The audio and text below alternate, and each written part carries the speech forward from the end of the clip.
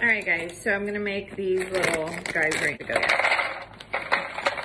So, I'm not really measuring, I'm just gonna eyeball everything. I forgot that Donnie likes these too, so I'm gonna make some for him. So we're gonna do about 5 or 6 tablespoons of butter. It's kind of a lot, but it's for the 2 batches. So I'm gonna throw it in here and put some sweetener, some salt, butter, sweetener, cinnamon, and salt. So once it gets all nice and bubbly, we're going to mix in our pecans. Okay, so this is ready.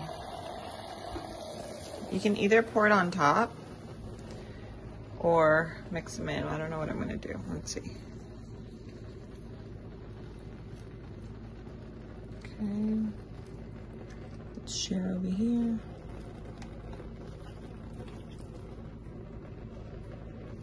Okay guys, so I'm combining them all in here, and then we're gonna split it just to put it back in for a few minutes. We're gonna turn the heat off and just let them kind of like dehydrate.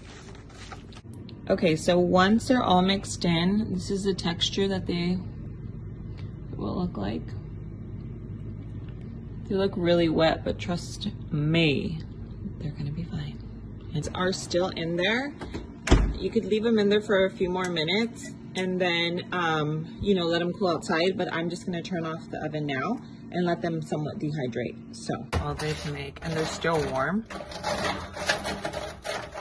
So they're still not crunchy as the final product, but they will be.